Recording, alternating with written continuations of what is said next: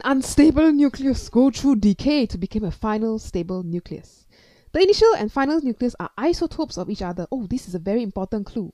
Isotopes means they have the same proton number. How many alpha and beta particles could have been emitted during the decay sequence? So I'm going to assume the unstable nucleus is X. And it becomes, I don't know, X, Y, Z, I guess. So X is here. So maybe I will choose some random numbers and say X has 110 lah. How about that? So if you think of this, somehow the final product must have the same proton number.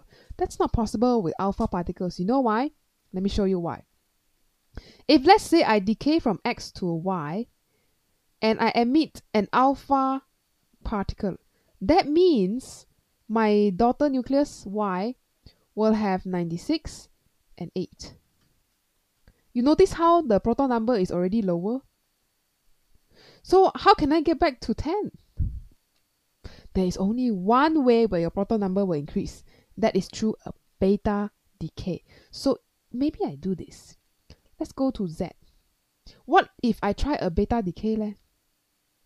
Beta decay means, well, beta is, let me write this out, 4, 2. Beta plus or beta minus, you want the thing to increase by 1. Maybe this one can increase to 9 and 96. So the only way you can do that is through a beta minus decay. So beta minus will be 0 minus 1. Okay, so 9 plus minus 1 is 8.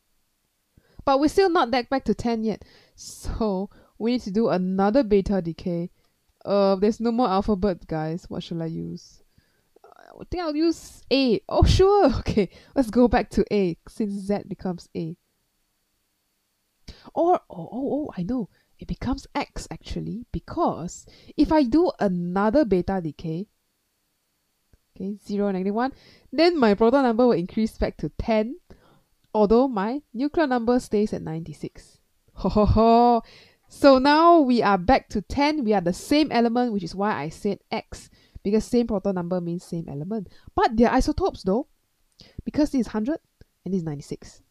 So yeah, this is how we can think of a sequence. Usually for every alpha, you need 2 beta minus to get back to the same element. And it's possible. So we need 1 alpha, 2 betas. That's the answer. If you only have alpha, your proton number will just keep getting smaller and smaller. But if you have beta minus, then your proton number will get bigger and bigger. You think now, you slowly think. Okay, so this is how you can think of a process, a decay process. There are a few questions that are tricky like this, but make sure you know how to deal with them. Okay, that's all for this question. I will see you in the next and final one, question 40.